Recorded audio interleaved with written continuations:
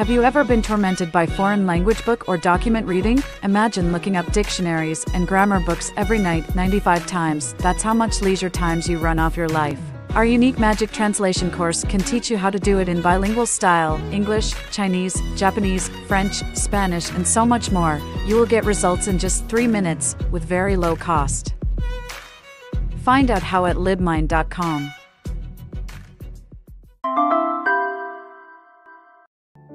This is a playbook designed for those who want to create and cultivate meaningful relationships. The catalyst that has brought me the majority of my success over the past 2 years comes from hosting something I like to call Mastermind dinners.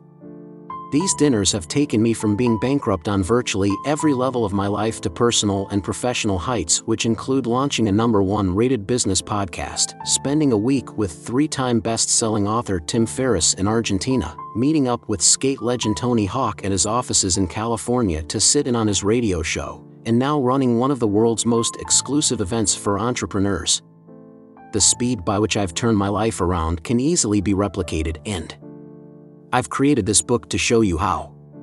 The key is the way in which you create and cultivate your relationships, and the concept of Mastermind dinners is your vehicle. Here are some of our favorite book quotes and summaries that we think you will like. People don't realize that entrepreneurship is living a few years of your life like most people won't, so you can spend the rest of your life like most people can't.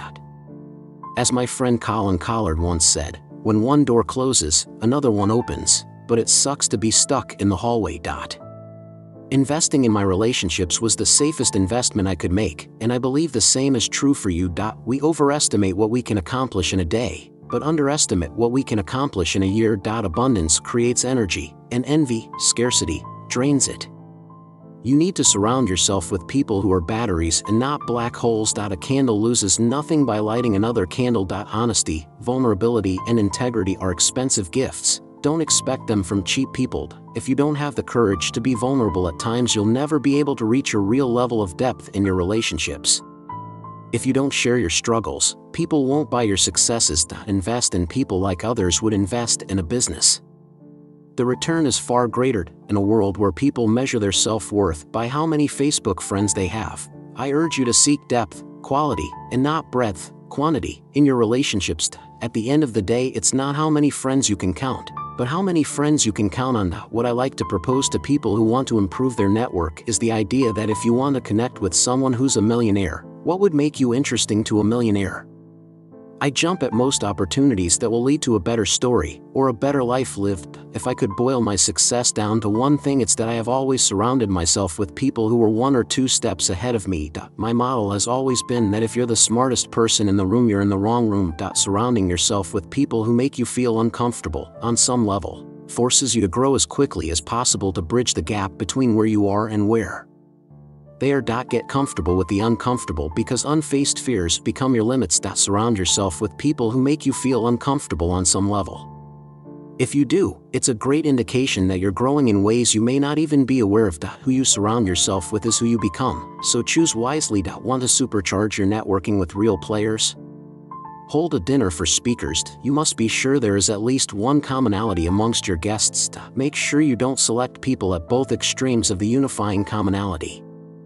You don't want to have an entrepreneur with a $100 million company at a dinner with a bunch of people who have startups. You don't want to invite anyone with a conflicting interest, i.e. direct competitors.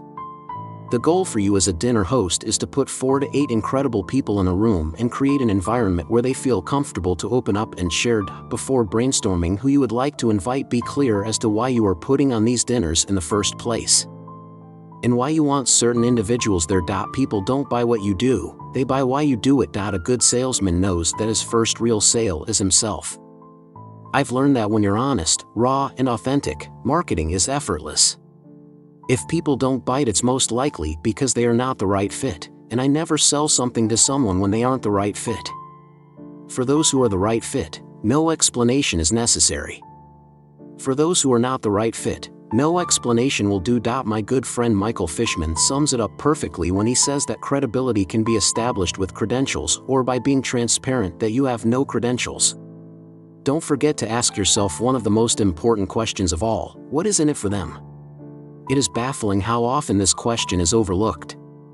If you're reaching out to someone cold, there must be some kind of clear benefit for them. Ask yourself, if I received 500 plus emails a day, would I bother to open this email? Leaving subject lines open can be a great hook. Whenever faced with an objection, follow up with a question like, under what circumstances would you say yes? We hope that you may find inspiration in these book passages above. Don't forget to subscribe LibMind's YouTube channel to keep up with all upcoming videos.